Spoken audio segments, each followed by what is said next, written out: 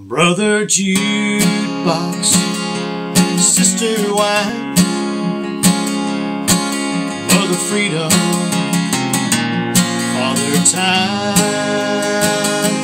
Since she left me by myself, you're the only family I got left. Brother Jukebox, little Mark Chesnutt for you. Also, Keith Whitley had this out. He may have had it out first, actually, Keith Whitley. I don't know. But anyway, I remember it from Mark Chesnutt. Did an awesome job on that. And so anyway, we're going to capo up one. This ain't maybe the favorite key to play it in, or the positioning anyway. You could play it in D, as we're playing it in C sharp. Okay, so you could just take capo off, play it in D.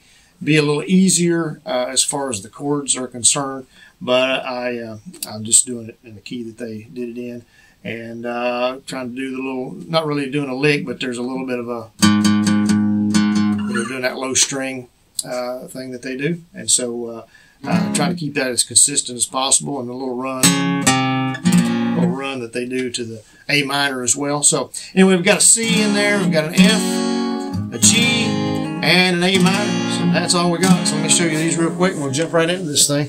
So our C chord, second string right here, and fourth string and fifth string. Okay, we're strumming 5, and all we got to do is lift our ring finger, drop it down here on the third string, second fret, and there's our A minor. Okay, F chord, a little challenging at times there to get this one. First and second string with our index finger, the flat part of it.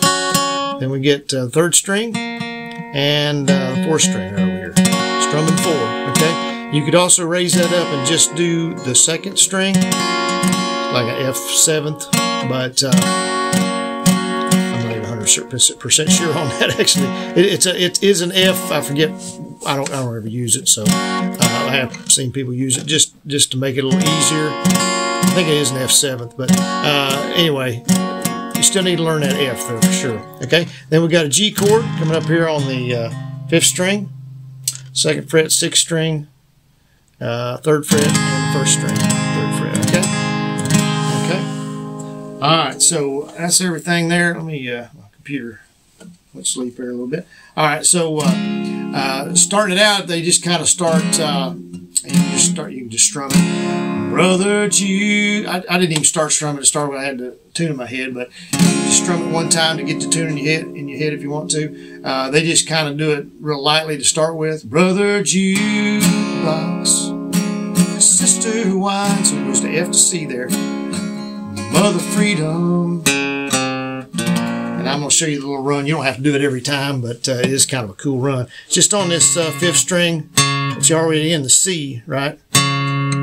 So you're going from the 3rd fret on the 5th string, 3rd to the 2nd fret, and then just go to the A minor. That's all there is to it. 5th string, so it's 3rd fret, 2nd fret, and A minor. And there you go. Real simple. And you can do that on any song. Mother freedom. Father time. So Father time goes to G, okay? And then here's the other thing that they do.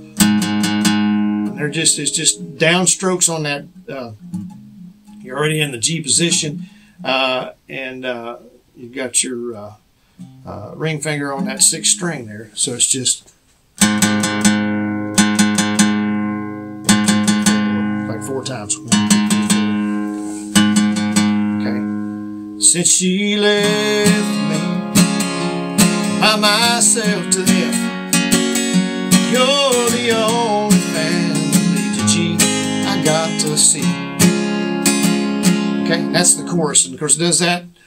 Starts out with a chorus, and there's a verse, chorus, verse, chorus, and I think it does maybe the chorus twice at the end or something like that. But anyway, all right. So here's the verses. They're both the same. I'm just going to do one verse. I think make it a little shorter on the video, just so you can jump in and play, because it's going to be the same progression, exactly the same all the way through.